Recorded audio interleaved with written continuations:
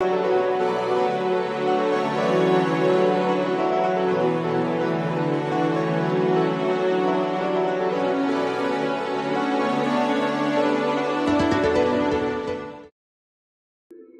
Creative Power.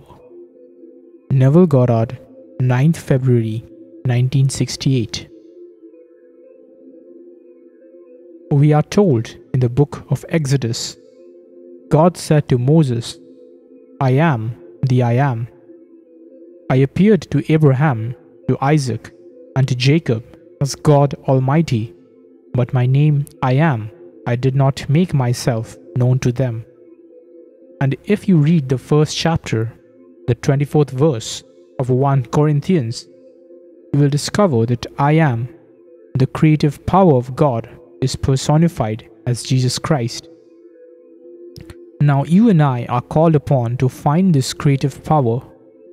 The Christian world claims to believe in Christ, but they do not know Him, for He must be found. This challenge is given in Scripture. Examine yourself to make sure you are holding to the faith. Test yourselves. If you want to find Jesus Christ, you must test yourself. Are you really convinced that Jesus Christ is in you? Have you tested Him? If you have and are still not sure, then you have failed the test. Ask the highest leader of the Christian faith, down to the lowest, if he believes that Jesus Christ is in him. And if he is not convinced that the creative power of the universe is within and personified as himself, then he has failed to meet the test regardless of what his man-made rank may be. You can attend all the churches in the world, give to the sick and poor on the outside, but if you do not know from experience that Jesus Christ is in you, you have failed the test. I tell you that Jesus Christ is your own wonderful human imagination, who is the eternal creative power of God. If you do not know that, you do not know Jesus Christ. You may say, "He is a person." Well, you are a person, aren't you? Jesus Christ is God the Father, and God the Father is Spirit. And those who worship Him do so in spirit, through the art of feeling. I have imagined a state and seen it externalize itself and become a physical fact that I may share with another. This I have done unnumbered times and taught others to do it. So I have found Him and know Him to be the only creative power of the universe. Everything in your world which is now a fact to be shared with others was once only imagined. And if you know that Jesus Christ is the creative power that brings things into this world, that all things must first be imagined, then you found Him. Having found Him, you must learn to trust Him and live by this principle. Do this and you will find yourself moving into a stream of eternal life by fulfilling Scripture and knowing that all power in heaven and earth is given unto me. The true meaning of power is effectiveness in achieving a purpose. Today, as a nation, we have the power of the atom bomb, but are not willing to use it because it is not our objective to wipe out cities. So where is the power that could bring about our purpose?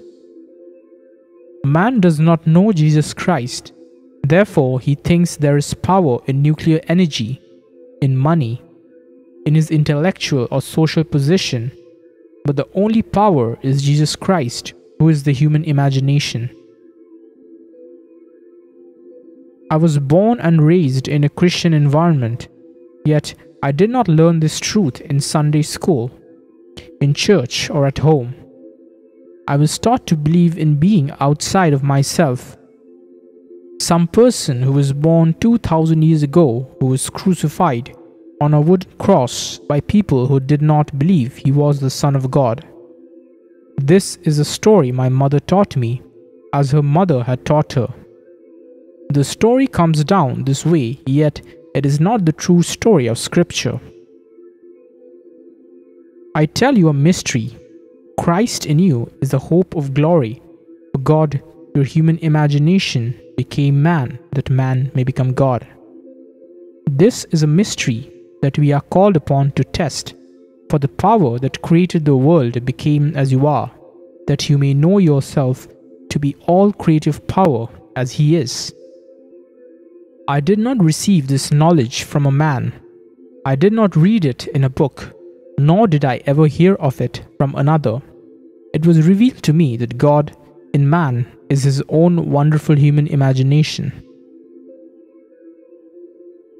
Having no place to turn or no one to turn to, I began to experiment, and as it proved itself in the testing, I found myself fulfilling Scripture. Instead of another, I was playing the central role, fulfilling the only belief.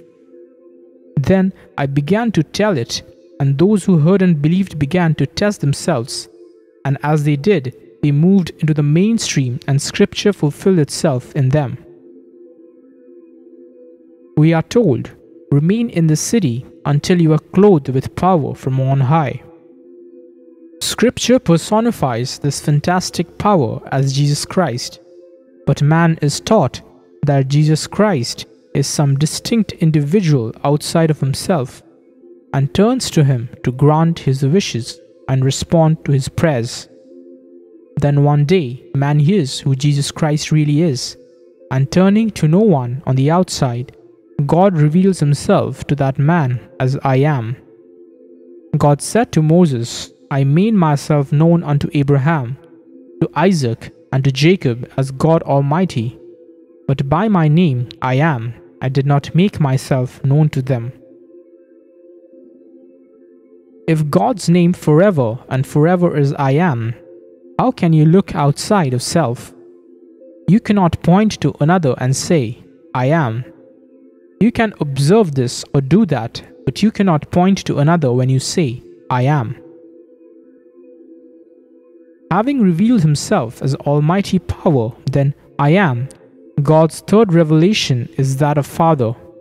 And if God is a Father, He must have a Son. The world has been taught to believe that Jesus Christ is God's Son, but I know from Revelation that Jesus Christ is God Himself. There is a Son, however, as told us so clearly in the 2nd Psalm. That Son is David, who says, "I will tell of the decree of the Lord. He said unto me, Thou art my Son, today I have begotten thee." I tell you, Scripture does not record secular history, but supernatural history. Its message is sacred and hasn't a thing to do with anything that took place in a secular manner. Yesterday, I read somewhere in Ohio who claimed he had traced his background back to David, who died at the age of 84 or 85.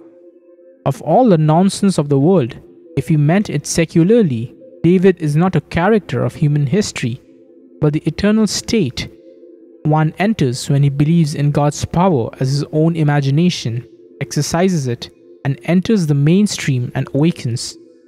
Personifying God's creative power, David will stand before you and call you Father, revealing you to be one with your creative power. Listen to these words carefully. The high priest said to Jesus, "Are you the Christ, the Son of Blessed?" And Jesus answered, "I am, and you will see the Son of Man sitting at the right hand of power." This he said in fulfillment of the 100th Psalm. The Lord said unto my Lord, "Sit at my right hand till I make your enemies your footstool." Here we see power equated with man. The God's first revelation is that of sheer power. Then comes His name, I am, which is followed by His true character, which is that of a Father who loves. It is God's purpose to give Himself to everyone, and being a Father, when He gives Himself to you, He gives you fatherhood.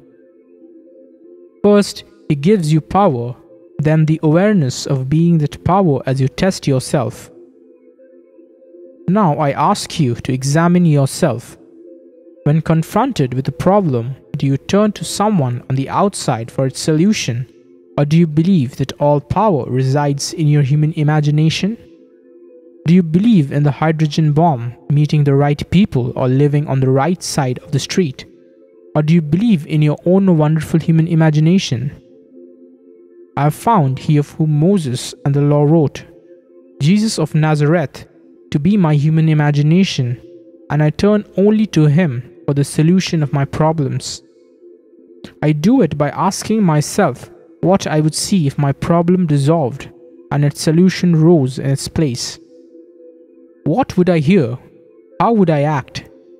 Having discovered Jesus to be my imagination, I act as though the problem was solved, and have found from experience that I have brought things not seen by mortal eye into the world to be seen by all.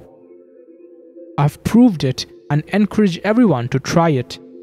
Examine yourself to make sure, really sure, that you have completely accepted Jesus Christ as your human imagination, so that when confronted by any challenge, you turn to the only Jesus Christ and not to a false one.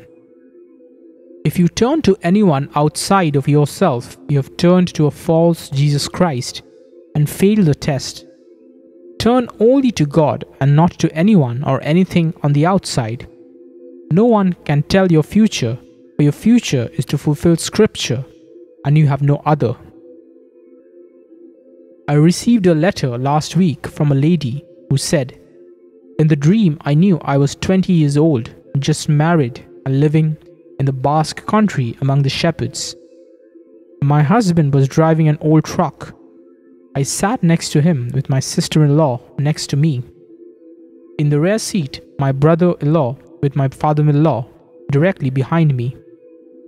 Having spent the night on a mountain top, we traveled over dusty, rugged, mountainous roads as I became very tired and weak.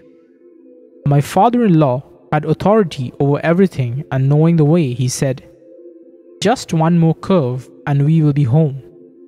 As the final curve is completed, I see a heavenly valley covered with green grass and a sparkling, crystal clear river flowing through it. In the distance, I see a beautiful home with barns and flocks of white sheep. 2 shepherds are there with their crooks, the dogs, and a flock of geese. Then I turn around, and as I face my father-in-law, I see he has suddenly grown tall and young. As I look at him, I remember having seen that face somewhere in the dim eternity. Then the face became brilliant, and as I dissolved into the brilliance, I awoke."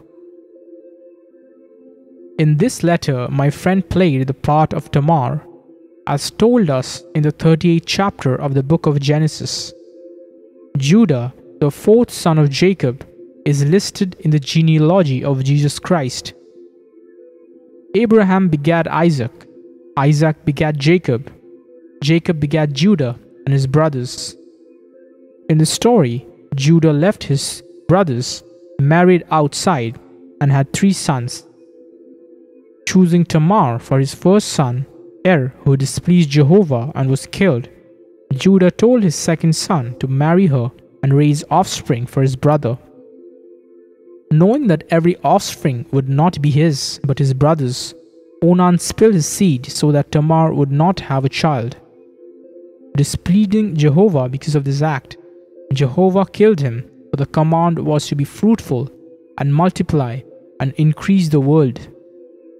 The 3rd son was not given as he was too young. Then came the day when Judah went down to observe the shearing of the sheep, as he was rich and had enormous flocks. Tamar, upon hearing of his visit, took off her widow's clothes and sat in a public place, veiled as a harlot of the temple. When Judah proposed, she asked, "What will you give me?" And he replied, "Kid for my flock." Asking for a pledge that the kid would be sent, he gave her his ring, his bracelet, and his staff, and knew her intimately. 3 months later, it was brought to Judah's attention that his daughter-in-law, Tamar, was pregnant. When Judah heard the news, he said, "Let the law be fulfilled. She shall be burned to death." When they came to execute the law, she took the ring, the bracelet, and the staff, and sent them to Judah with the message, "The man who gave me these is the father of the child." Upon seeing them, Judah said, "The sin is mine, not hers." Now don't think of Tamar as having union in a physical sense, but union with the state, for every time we enter a state, there is union. In my friend's vision, everyone present was an in-law telling her that she has entered the mainstream. She has had union with memory, and no power on earth can stop her from bringing scripture to its fulfillment, for her father-in-law is the one spoken of in the 49th chapter of Genesis as the lion's whelp, and from his hand the scepter will never pass. She has entered the state which leads her up to the climax as Jesus Christ, who is God the Father. The day will come when you will reach the fatherhood degree, and David will stand before you and call you Father. Then you will know a power that is greater than the human mind can fathom. You will know real power. It hasn't a thing to do with the ability to destroy a nation. Tonight, we could release X number of bombs and destroy every city in Russia, and they could do the same thing to us. So what? May I tell you, the millions who would die on both sides would not be dead, but still trying to find the Father. Everyone is really searching for the Father of all life, and that Father is Jesus Christ. Although men have created pictures of him, Jesus is not on the outside. We are told it does not yet appear what he shall be, but we know that when he appears, we shall be like him, for we shall see him as he is. God's Son cannot appear and not be just like the person to whom he appears. You will never see him as someone coming from without, but coming from within you. He will call you Father in the Spirit, and then you will know who you really are.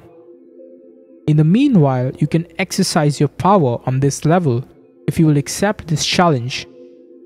Examine yourself and make sure you are faithful to your imaginal act. Let no one else examine you, but test yourself. Have you completely accepted the fact that Jesus Christ is in you? If you can answer not quite, then you have failed the test. If, like 1 billion Christians, you believe in some other Jesus Christ, you have a false Christ, and you will never find him by going to church or giving to the poor, for he is not on the outside, but in your own wonderful human imagination. Let no one prophesy for you. The only prophecy you are destined to fulfill is Scripture. When someone tries to tell me what some astrologer or medium said, I get so annoyed I want to shout. Have you ever heard me? Believe in all that nonsense and you worship false Christs. If you want to be famous in this world of men, use this principle and you will shine for your little moment. But I ask you, are you in the mainstream of fulfilling Scripture? Do you really believe in the only Jesus Christ, who is the human imagination? I say, there never was another Christ, and there never will be another Christ. Now some will say that is blasphemy, just as they did long ago. In the 14th chapter of the book of Mark, the question is asked, "Are you the Christ?" And Jesus said, "I am." And you will see the Son of Man sitting at the right hand of power. Then the high priest said, "Do we still need witnesses? You have heard his blasphemy." And in the book of John, when accused of blasphemy because you, being a man, make yourself God, Jesus said, "Is it not written in your law, I say you are gods?" If Scripture says you are gods and Scripture cannot be broken, is it blasphemy for me to say I am the Son of God, and the Son and the Father are one? If you are creative power, you must be one with the Creator, who is a person as you are, as I am. So I say to everyone, accept Christ as your own wonderful human imagination, and don't falter, for Scripture must be fulfilled in you. It is not done physically. I've experienced a physical birth, for I was born in Barbados, and just as you, I know the limitations of the flesh. I came into this world with nothing and do not have much today. But because I didn't have much, I had to stand upon my own 2 feet and believe in myself, asking no one to help me and not stealing from another. If I had nothing, I went without it. I've seen those who had more than they needed, but I didn't take it from them. I simply pulled in my belt. I've walked 50 blocks to find a friend who had a dime to buy some soup beans. When he could not be found, I would return and perhaps the next day earn a quarter to buy the beans. But it never occurred to me that because others had food and I didn't, that they should give it to me. I was determined to believe in myself, and because of that, I got into the mainstream of life and scripture began to unfold in me. No one owes me a living. All I have to do is trust Jesus Christ, trust my human imagination. I have no desire to pile up a lot of money. Why pile up a million shadows? My desire is to tell you who Jesus Christ really is. He is your own wonderful human imagination. There never was another Christ, and there never will be another. If you will trust Him, I use Him advisedly, is God's creative power, and God is a person, and you are that person. You will never fail, for He will never fail you. Tonight, if you know what you want, just believe that you have it. Sleep as though it were true, and because Christ is in everyone, He will use as many as necessary to aid the birth of your assumption. In the end of the Bible, the 22nd chapter of Revelation, Jesus Christ is speaking, saying, I am the root and the offspring of David, the bright morning star. In the 2nd chapter of the same book, it is said, to he who conquers, who witnesses the truth of Scripture, I will give the morning star. In other words, He gives you Himself as God the Father. He is the root of David. The root of a tree is its father. God the Father is the root of David. But David is all spirit, not a being of flesh and blood. He is the eternal state of the Son who calls everyone to come to the mainstream and climax as a father. So the story ends when you have finished the race and kept the faith, for you are given the morning star and know yourself to be the root and the offspring of David, the bright morning star. Tonight, test yourself. I will not test you. I'm not here to test anyone. I only urge you to examine yourself to see if you are really keeping the faith, or are you going to call a friend and tell him how horrible things are and appeal to him on the outside? I ask you, are you really keeping the faith? Do you always turn to your imagination and no matter what happens, do you remain faithful to the state imagined? If you do, you've passed the test.